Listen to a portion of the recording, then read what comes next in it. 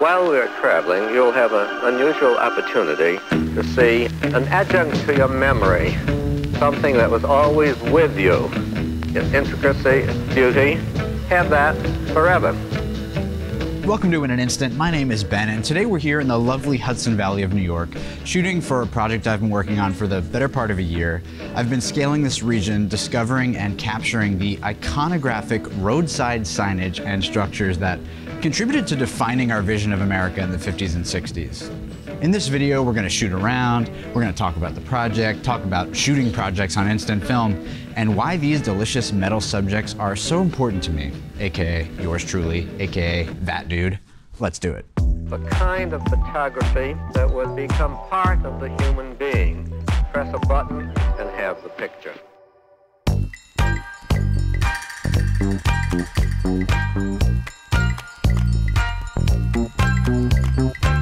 We are currently here outside the absolutely iconic Starlight Motel in Hudson, New York.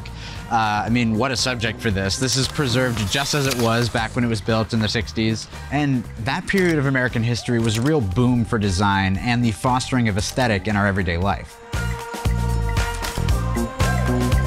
What I'm out here looking for specifically has sort of a hodgepodge of terms. You could call it mid-century modern, googie, a blend of Art Deco, futurism. It was a design period that made dramatic use of color, shapes, light, especially neon lights, and is generally considered a product of the golden age of modern design. There's something very optimistic about this style. It painted a bright future. It filled our daily environments with color and light, and every piece was unique. While I think culturally the US is slowly beginning to value that again, it really started to fade in the 90s and 2000s. So much of this mid-century architecture and signage was destroyed, and generally we just sort of like lost our way in terms of maintaining beauty in man-made objects. I mean, look at cars in the 90s, absolute doinkers across the board, where once we were driving works of art, we then lined our streets with hunks of basically garbage, if I'm being honest. Even look at these Polaroid cameras. I mean, what the hell happened here? Along with this unfortunate transition, so many signs and storefronts went extinct. These beautiful handcrafted works of art that represented small business owners were deemed unnecessary, a financial nuisance, and a burden that just wasn't worth it.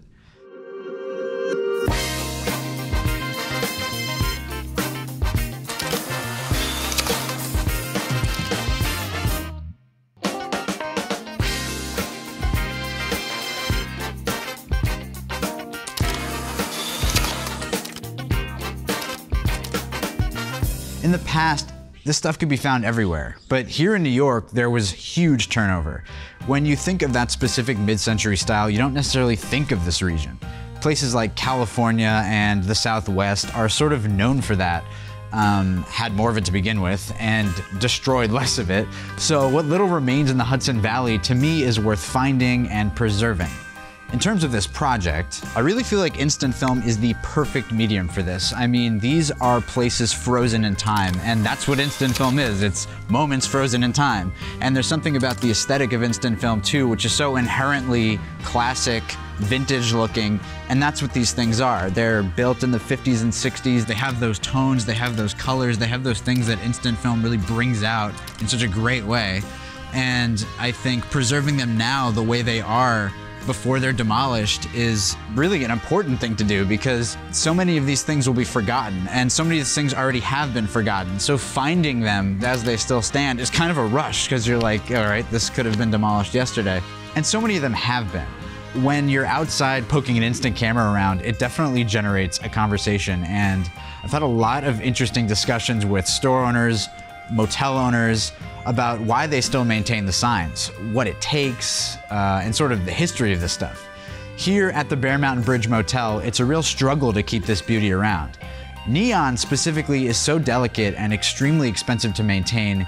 Even something like a strong gust of wind can do thousands of dollars in damage. But those who can afford to keep their signs up do so because they represent so much history, often personal history for these family businesses. So much so that I talked to an owner who was offered $150,000 for their sign and turned it down. I mean, I don't know about that one. I mean, that's a lot of scratch. But still, it really shows how important they are as landmarks.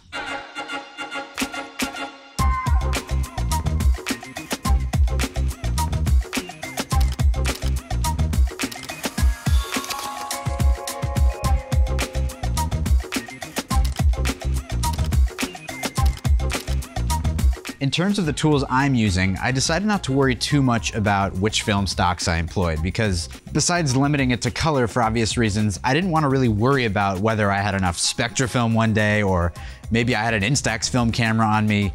All that mattered from the technical side was the medium itself, the act of capturing these subjects on these prints. And I kind of like the variation in formats. I mean, it adds a little spice. Nothing wrong with a little spice, right? Consistency can be a crucial element in projects, but I think the instant film alone was sufficient.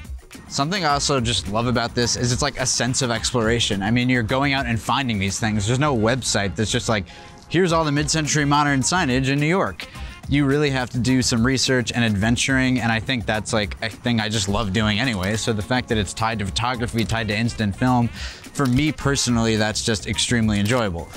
Those things coming together in a project and seeing those photos together in a collection is extremely rewarding. So I think I'm gonna go for a swim in here. Looks like the water's finally getting warm, so.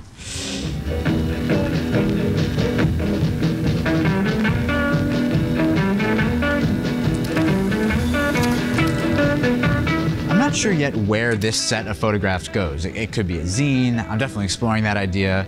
Right now, it's just an ongoing collection on my website, but even the act of laying that out, pairing shots together, viewing a body of work that you're passionate about, can be the reward unto itself.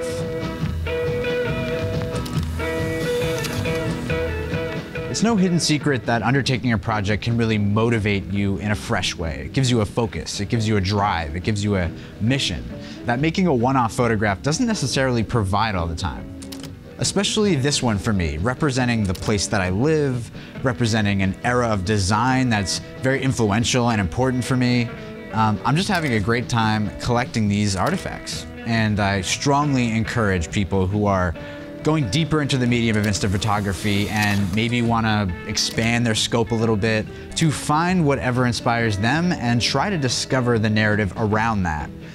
I'll definitely keep all you folks abreast of this thing, and please let me know in the comments if you want more videos like this one. Thank you for watching in an instant. Go ahead and drill that subscribe button. Stay tuned for more reviews, projects, breakdowns, and all things instant.